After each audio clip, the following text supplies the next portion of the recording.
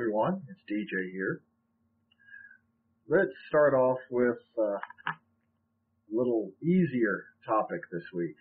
But before I get into that, I'd like to make a quick announcement. I made this announcement a few days ago with my little bonus episode about the senator's comments on reservists, but it's always worth saying again.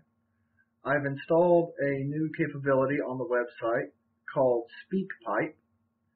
This is a widget, a capability which will allow you to make up to a 3-minute voice recording and send it to me. So this is another way that you can send me questions, comments, anything that you would like, and you just might hear yourself being played on a future episode with my commentary and answers. So I ask that you take a look at that, make use of it. As of this moment, the website is still loading quite slowly, so please be patient with it and give it a chance to load completely. I am still having the site revamped, so eventually it will be a much faster, much easier to use product for you. But at the moment, it's still a bit slow. All right, so this week is going to be an unscripted episode. I decided I would just go off of a guide that I made for you as a script rather than writing an actual article. I will write the article and post that this Friday, just like always. But as far as this recording, I'm going to go freeform. So this week's topic is, what is the gray area? You've heard me say in the past, a gray area retiree, a reserve retiree, retiree awaiting pay, things like that. Well, this week I'm going to explain just what that is. Now, for an active duty retiree, someone with the required amount of service, when they retire, they get retired pay and all the benefits that go with retirement right away. We reservists are on a slightly different plan. When we retire, if we are under age 60, we go into what is called the gray area. The official term is being put in the retired reserve, but that's a lot of syllables, so we say gray area. The reason we say that is it is kind of a gray area. You're retired, but you're not. In a really official, technical category, all that has happened is you've been transferred into another component. In the Army Reserve, they call it a control group. You're in a different status, but you're still in the military, not fully retired. The retired reserve is essentially a holding cell, a waiting room, waiting for you to reach the age at which you can receive your pensions. But that is not without benefit. There are several benefits to being in the retired reserve. One of them is, since you still have a military status, then you are still accruing longevity of service. And anyone familiar with the military pay scale knows that the longer you're in service, the more money you make, up to a certain point per pay grade, of course. The higher you are, the farther along that scale goes and increases as your length of service increases.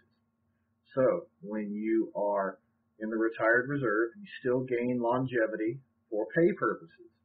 You also still maintain the cost of living increases that go along with still being in the military. If you had discharged completely, you would not get those cost of living increases. Your pay would be based on the pay scale in effect when you separated. So those two little things are actually quite big when it comes to the money that goes in your pocket once you hit the right age. But what about other benefits? There are things besides just the cash that make being a military retiree so unique. Well, let me go through a quick list of what some of those are.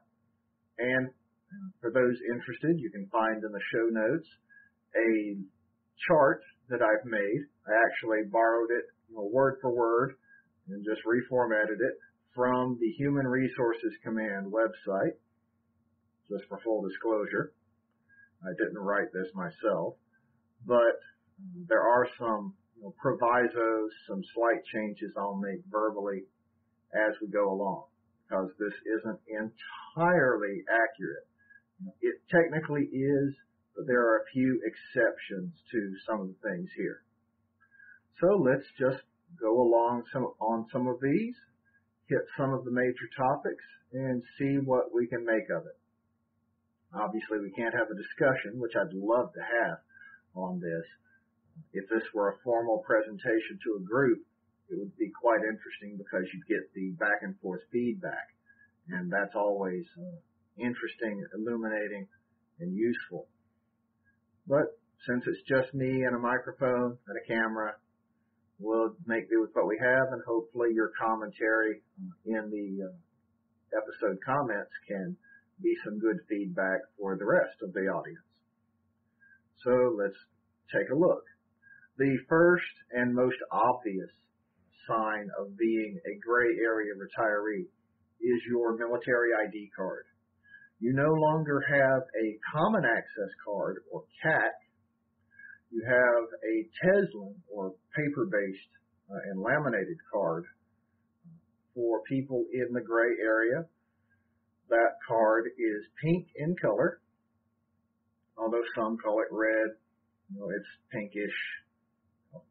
If you've watched Red versus Blue, light red, it might be another term you'd use, but there's a word for light red, pink. All right, so actual gray area retirees have a pink card, and there is a separate card for their dependents, spouses, and children. And right off the top of my head, that color does not come to mind. I believe it's tan.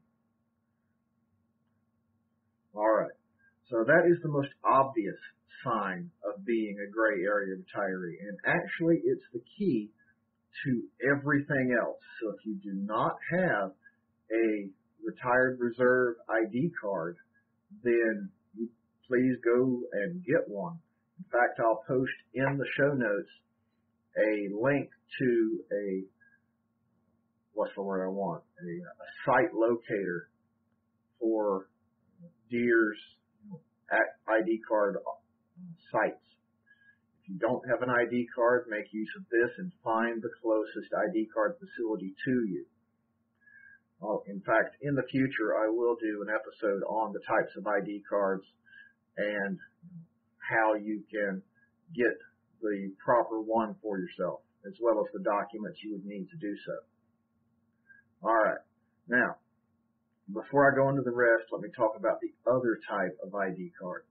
Once you actually hit age 60, once you actually start receiving your retired pay, you actually are eligible for a different type of ID card.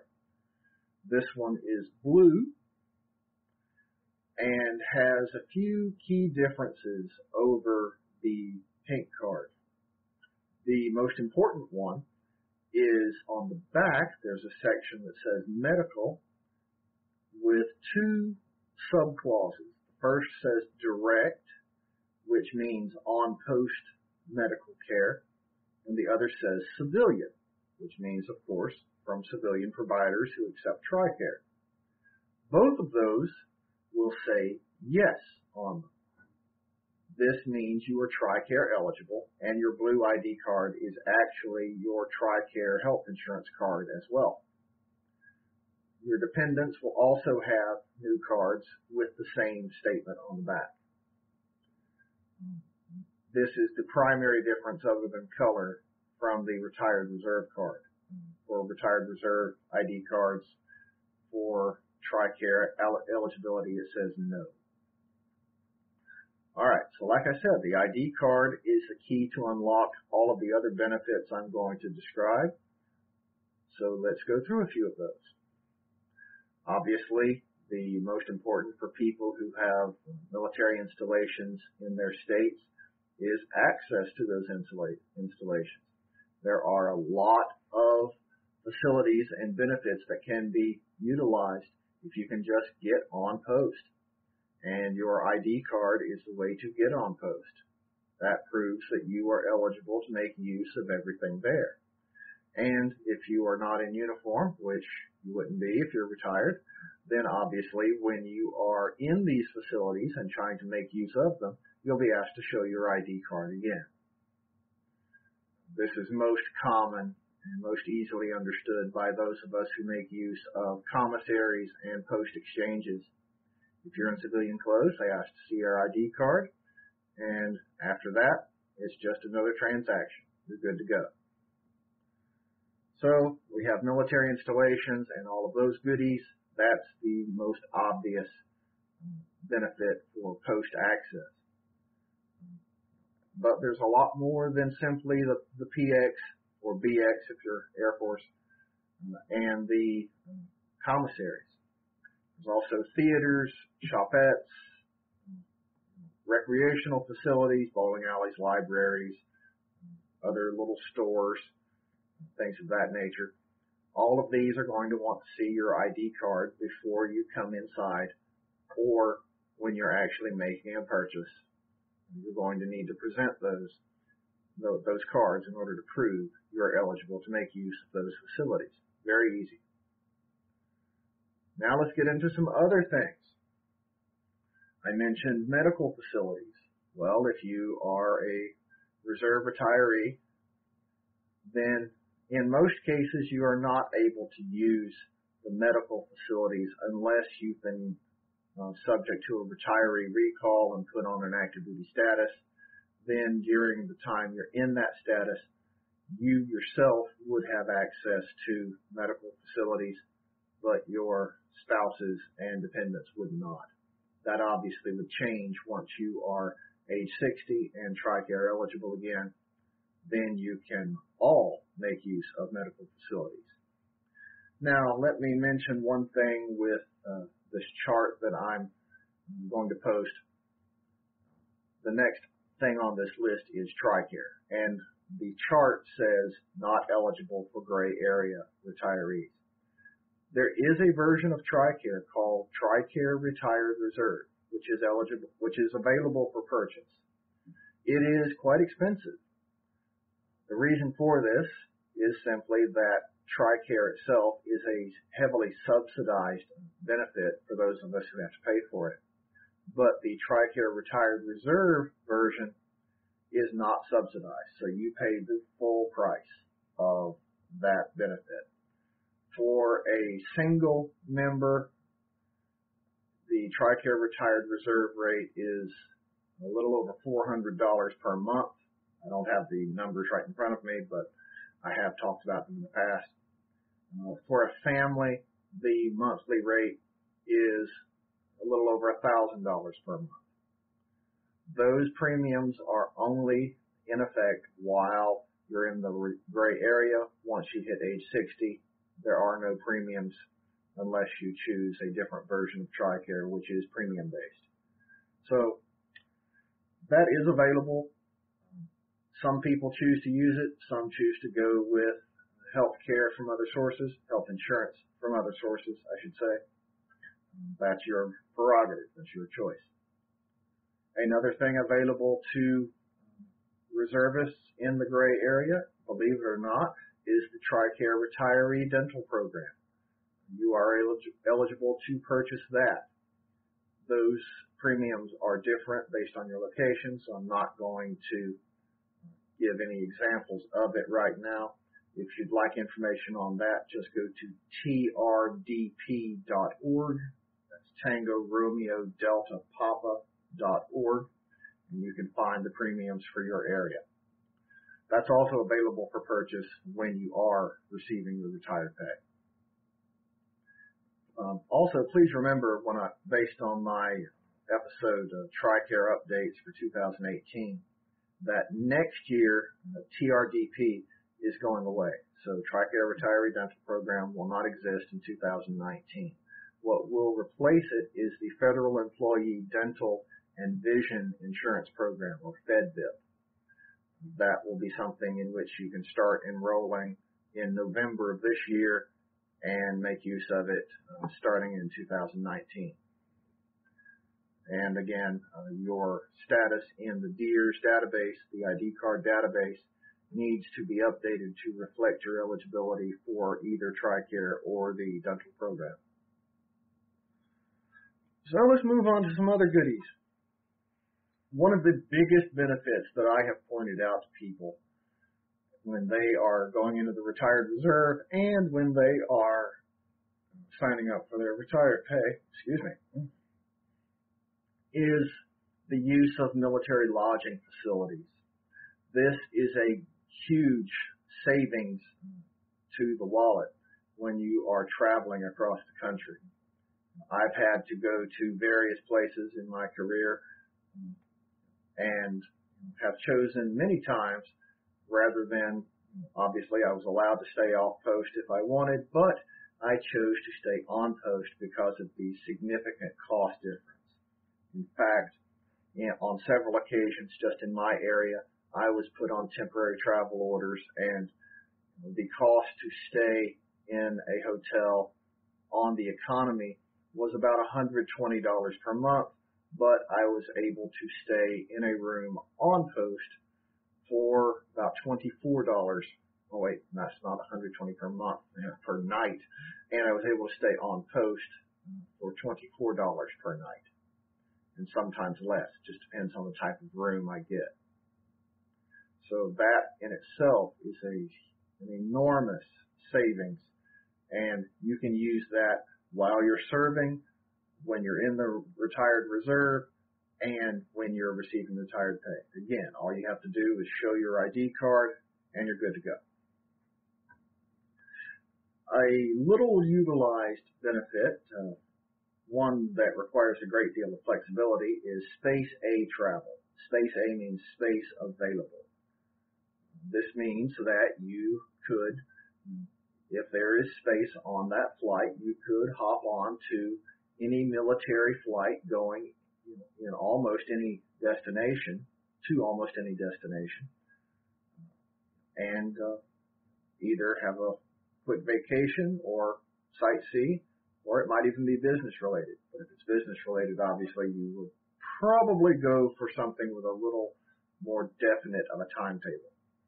With Space A, it's exactly what it says. If there's space available and if they're accepting passengers. So if you're going to use this, the recommendation is, of course, have a very flexible time frame, like several days on either side of your trip, just for those times when there might not be space available or flight times change, etc. And here's another interesting little thing. You may have heard of Sato or Carlson Wagonlit. This is a military contracted travel agency, and they can help you set up trips as well. This, if that's available on your post, actually you can use it just about anywhere. And again, you just need your ID card. You can use them to book travel, book hotels, flights, rental cars, all of that. Just have to give them a call. And rather than give all kinds of conflicting information, I would say just hop on your browser of choice and search for Carlson Wagonlit. And you can find the proper spelling of that on the chart that I'll post in the show notes. Now, we're getting into some deep stuff here, some of the more morbid things that people don't like to think about, but you need to keep in mind. Survivor assistance, casualty assistance, things of that nature. And that's actually where people like me come in. For survivor assistance, if the person was gray area or a retiree receiving pay, then the assistance from survivor benefit counselors and employees of survivor outreach services are available to you. All you have to do is ask. In fact, specifically with the survivor outreach services people, they are not allowed to reach out and make contact with survivors. They have to be contacted first. But that is where people like me, a retirement services officer, can bridge the gap. I can actually reach out to survivors and offer services as they're available. And more often than not, those services are happily accepted. Family services, here we'll get into a happier note. There are a great many programs out there for families and children that fall under the family services umbrella. This could be anywhere from child and youth development programs, leadership camps, all kinds of fun activities for children. There's a wide array of programs out there.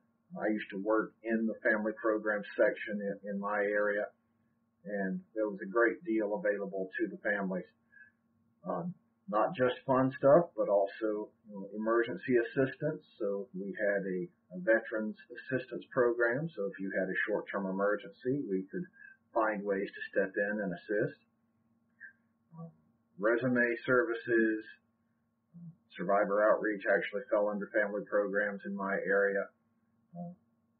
So did the personal financial counselors that I've described in the past. Strangely enough, funeral honors program fell under family programs. That was odd. But that's just some of the services available from family programs. So if you search for military family programs online, you'll find a long list of very interesting little tidbits that are available to you. And now we go back to the darker topics, life insurance. You are not eligible for servicemen's group life insurance after you leave service. You've got to be in actively drilling or actively serving status in order to have SGLI. So that includes people in the individual ready reserve, by the way. You are not considered to be in the ready reserve, an actively drilling status, so you are not eligible for SGLI when you're in that status. You have to come out, perform military duty, pay the premiums, and if you choose, go back into an IRR status, but that coverage will maintain for at least the month for which you pay the premium. So if you're coming in and out every month, you still have coverage the whole time. When you leave service, within 120 days at least, your SGLI coverage will lapse. And if you choose, you can convert that coverage to a veterans group life insurance policy. Personal opinion here, warning. I would not recommend going with Veterans Group Life Insurance, or VGLI. And that's for one simple reason. It is extremely expensive. If you choose the maximum, $400,000 in coverage, then every 5 years, effectively, the premium doubles. Let's go all the way to the extreme. If you are 75 years old, the monthly premium for VGLI is $1,840 per month, and you can certainly find better rates elsewhere. And for the younger crowd, it is slightly better than $1,800, but it very quickly becomes excessive. So you can easily find other insurance out there at a much better rate. The last one that I'm going to cover in detail is, well, not even really in detail, is Veterans Administration benefits. Reservists are a funny crowd as far as the VA is concerned. They are, in their mindset, active duty centric. So they're used to dealing with people who are active duty. They're not used to reservists, even though we actually outnumber the active duty folks. But some reservists are eligible for VA benefits, compensation for disabilities, some medical care on a limited basis, home loans, educational assistance, things of that nature. Reservists do have limited VA benefits, but it varies widely from individual to individual. It's completely based on your type of service. So if you were just a drilling National Guardsman your whole career, then you would have some educational assistance, a GI Bill of some sort. You'd be eligible for a home loan.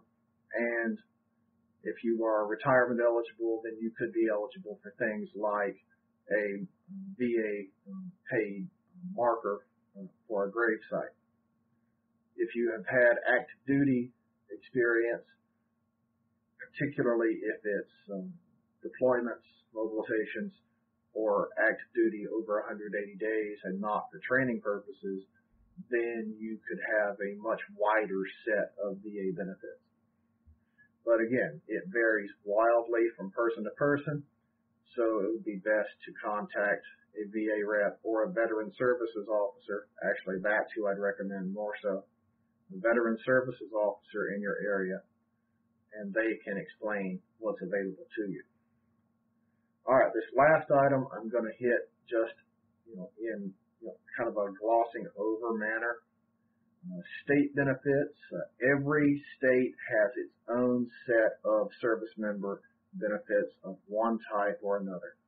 In fact, what I'd like to know from you, the audience, is would you like, maybe not a series, because if I did that, it'd be a state per week or more often for a long time, and it can be rather repetitive. But would you be interested in episodes that pick a certain state and describe all of the service member benefits for that state?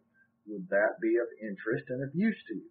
In fact, I will post a poll on this episode for those watching on YouTube anyway, and you can give me some feedback there. For those on podcast, please send me an email at dj@rcretirement.com and let me know your thoughts on that question in that manner. All right. So like I said, I did not go over everything on this chart. You can find it by looking in the show notes. There's a great deal I didn't cover, and I think you'll be surprised when you take a look at what's here. And this is just what's posted officially. There's a lot more out there. For example, during Veterans Day and Memorial Day, a lot of civilian companies offer discounts to service members and to veterans. And very often they want to see an ID card or a DD-214 or NGB-22. I would recommend, of course, the ID card. It's a lot easier to carry around. And it doesn't have personal information splattered all over it as well. In fact, let me throw that out there real quick. If you have an ID card that has your Social Security number on it, or the Social Security number of your sponsor on it, use the site locator I'm going to put in the show notes, make an appointment with an ID card facility, and get a new card. The new cards have a Department of Defense ID number on them instead of a Social Security number.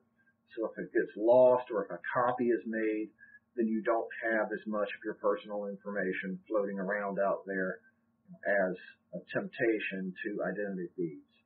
So please, if you have a card with an SSN on it, go get a new card.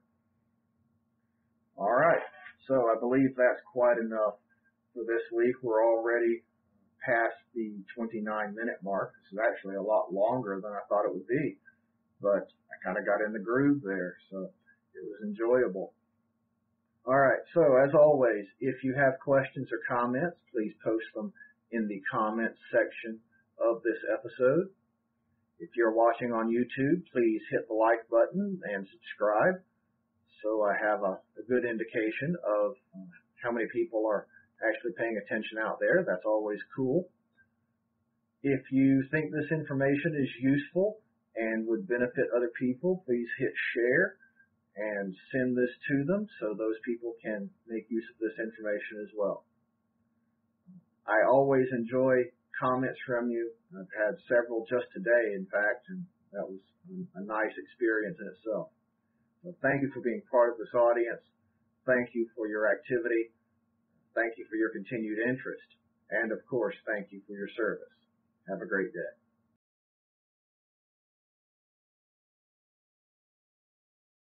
If you liked what you heard on today's episode, then please go below and give it a thumbs up, and be sure to subscribe to this channel. Also, please let other people know about this channel and the information it can provide for them. If you have questions or comments, then have no qualms about posting them in the comments section below. Please remember the RC Retirement YouTube channel and the RC Retirement website are not recognized or endorsed by the Department of Defense, the Department of Veterans Affairs, or any other government agency. The information presented in these resources are for entertainment and informational purposes only.